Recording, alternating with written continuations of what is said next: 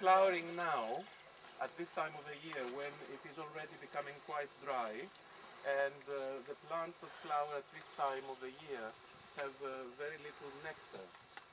The insects that are attracted to them come for the pollen rather than the nectar, because nectar needs water and there's not any water anymore in the ground.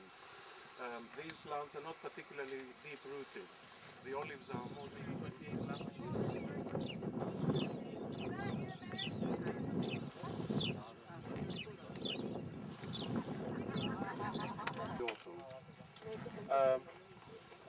In the spring, when the birds may have already begun to make their nests and have their eggs, suddenly the water is emptied and fresh water is coming from the sea, and this is a huge shock for the ecosystem, and suddenly the birds have no food and they stop, they desert their nests and do things like that.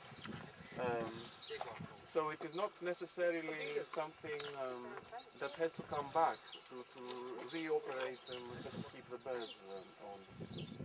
It's something that needs a little more complicated management.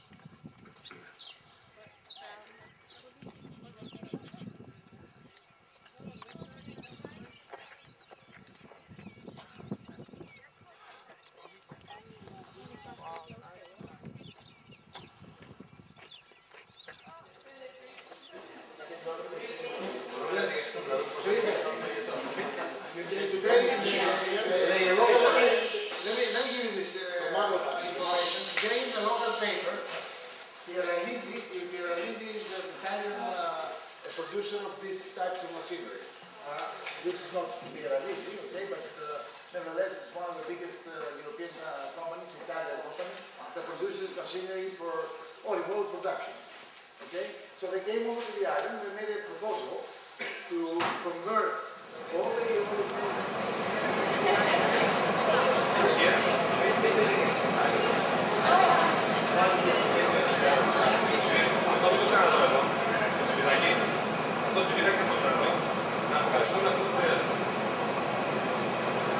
Here, for them,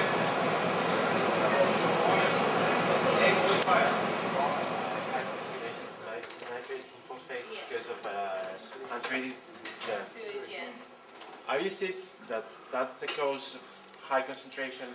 That maybe it could be fertilizer from agriculture? Well, according to our expert supervisor, that's not the case. And also just from our own readings. So if you put them up there, you see that the high nitrate. But there's one with just nitrate and phosphates here. The next one's down there.